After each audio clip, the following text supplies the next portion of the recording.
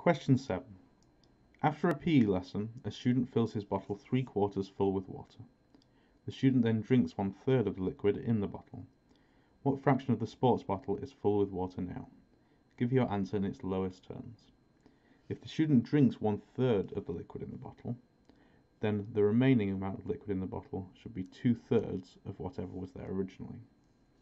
We know that originally the bottle was 3/4 full, so we're looking for 2/3 of 3/4, which is the same as multiplying 2/3 by 3/4. If we want to multiply these two quantities together, we can multiply the tops of the fractions. That's 2 times 3, which is 6, and 3 times 4, which is 12 on the bottom.